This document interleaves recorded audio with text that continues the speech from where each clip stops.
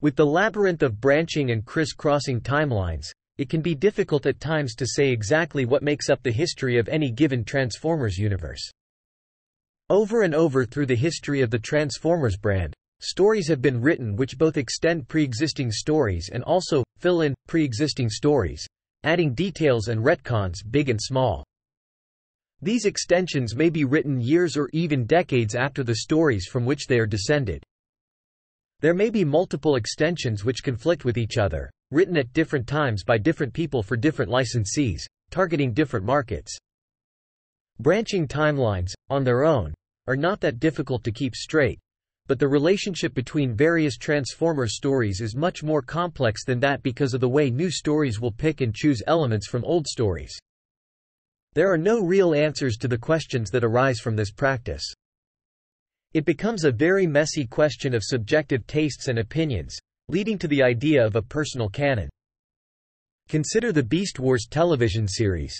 It borrows elements from the American G1 cartoon and G1 comics.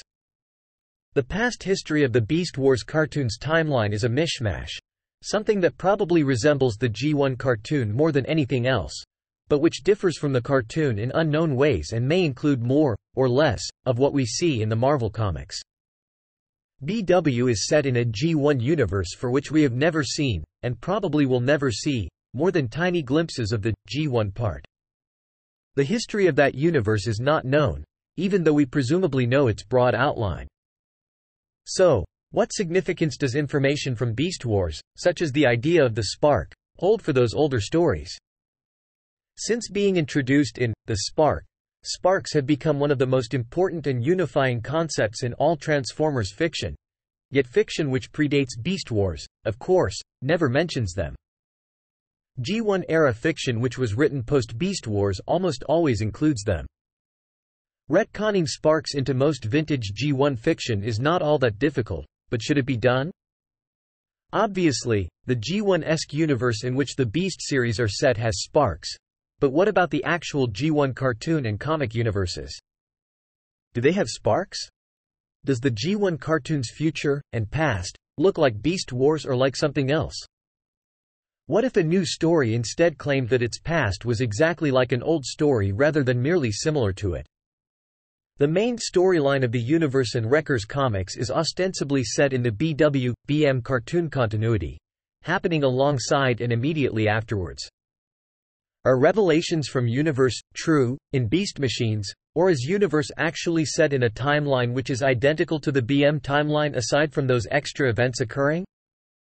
Does your answer change when IDW Publishing releases a Beast Wars comic which also claims to occur alongside the BW cartoon, but which cannot be reconciled with universe?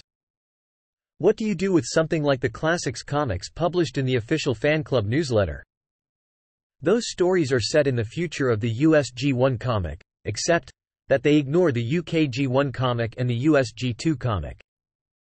According to G2, there is an offshoot race of Decepticons running around in space who have been away from Cybertron for millions of years. Is that still true in other offshoots of the G1 comic?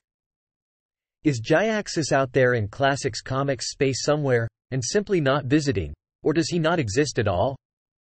He could exist, but there is no way to know. The only objective way to deal with all of this would be to take a very strict viewpoint on every story and never assume that anything is true, unless it is explicitly stated in that story.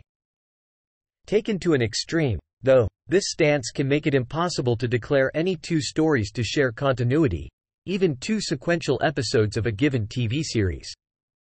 For all we know, the new episode is set in a universe closely parallel to that of the previous episode but a little different. We wouldn't want to assume that a scene which wasn't shown in the recap actually occurred, after all. Especially if there's a continuity glitch of some sort, like the dialogue in a recap being slightly different than the dialogue from the earlier episode. So an absolutist, only what they showed, viewpoint can't really work. There has to be some concession. Even, I'm going to treat all the episodes of this series as if they are one big story, is a subjective decision, one which another fan may find too restrictive or too liberal, especially if two of those episodes directly contradict each other.